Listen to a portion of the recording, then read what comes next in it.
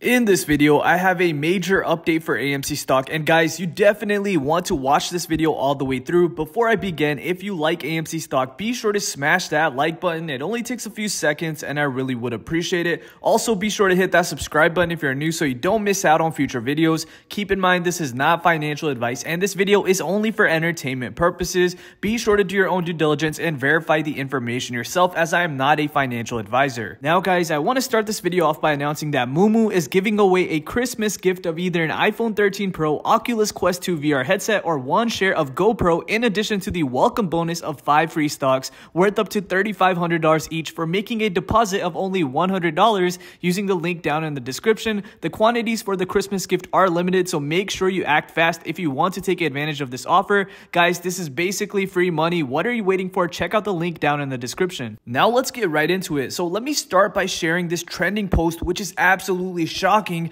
and it's written by a user named Peter Han, who is a finance professional. Here is what he says. I hope everyone's holidays are safe and happy. It's been a challenging year and a few days rest and family bonding is definitely welcome. Seeing some information flying around the net and think it's worth remarking on. In 2021, AMC's total volume was 28.7 billion. The float is only 514 million. That means AMC's annual volume was at least 57 times the float. By comparison, Tesla's ratio was 7 times, Nvidia was 3.5 times, and Palantir was 7 times. In what universe is that degree of volume normal? When I noted the high volume in the spring, I made the assumption the float was underreported. I still believe that, but even if that is not the case, it is clear evidence high frequency trading on the stock is out of control. Hedge fund traders are not retail, and since AMC CEO Aron has said publicly that retail owns at least 80% of the float, and retail traders have on the whole been buying and holding and buying more, the majority of that float must be hedge fund trading. And given the high dark pool utilization for the most of the year, and especially since June, it is highly likely dark pool utilization has been suppressing prices. Throw in the media's bias, the astonishing amount of consistent FTDs reported by the SEC, and one can only conclude there is a lot of odd things going on with AMC. One would hope that the DTCC, SEC, and now DOJ are working to resolve this,